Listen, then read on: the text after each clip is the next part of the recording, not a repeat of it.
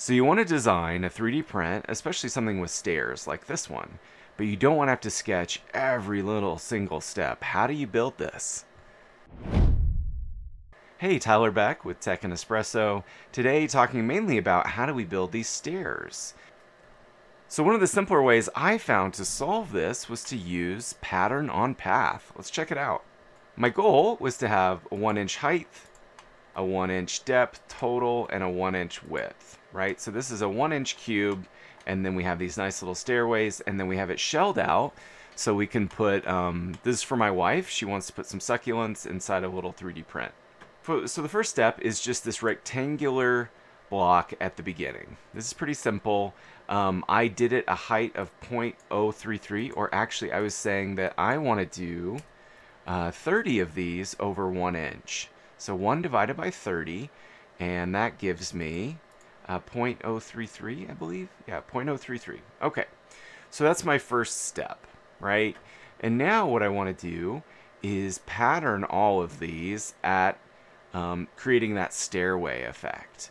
So what I'm going to do is start a sketch and sketch the path that I want to do. And I'm going to have it go up at an angle, and I want it to be, 1 inch tall. So 1 inch. This is vertical. And this should be construction. This is the path I want to follow. And I'm going to put a reference dimension on just so I know how long it is. 1.414. That's the path distance. Great. Okay. So the first step that we want to pattern is right here. And it's 0.033. And I want to do it along that diagonal distance.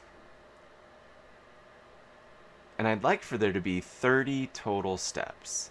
So I'll go to my pattern on path. I'm going to choose the body. This is the body. And I'm going to follow this path. As I just kind of play with it, you can see what it's doing. It's solving along those. And I want 30. Let's look at that first. There's 30 over a total distance of an extent of 1.4414. Okay. Now it is extending beyond by 1, and there's a little bit of a gap. So maybe I want 31 total, but I should start from, after this reference block. So I could adjust my start point, or I can just suppress that, and that should give us a total of 30 if we include the original after that one. Since I'm suppressing that one, we'll hit OK. Looks like they're solving. Great. And if I do a combine, I want this target body, and I want all the rest of the bodies.